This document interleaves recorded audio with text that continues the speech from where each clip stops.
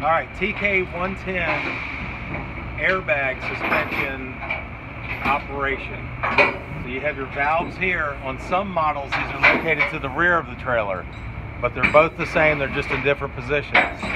To go down the road, to travel, you want the height control in the center hold position. You want the suspension pushed in the auto position.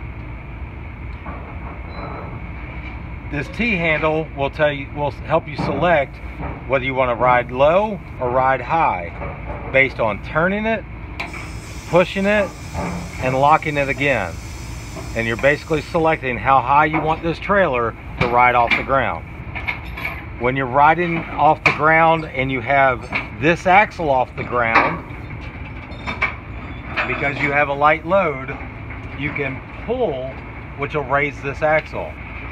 If your load is heavy enough that you need this axle on the ground, you push the lift axle to lower,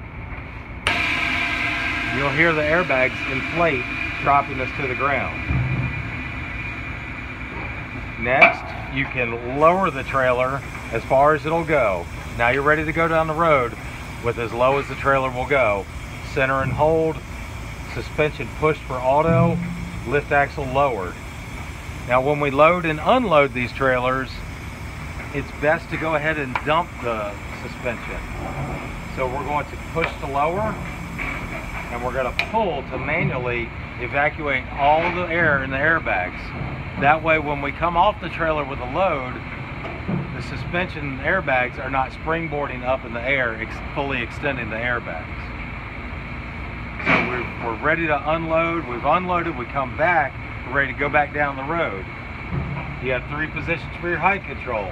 Let's first pull it to the hold center position, and then we'll push the suspension from manual to auto. When you get back in the truck, it'll be ready to roll down the road. The other part of the operation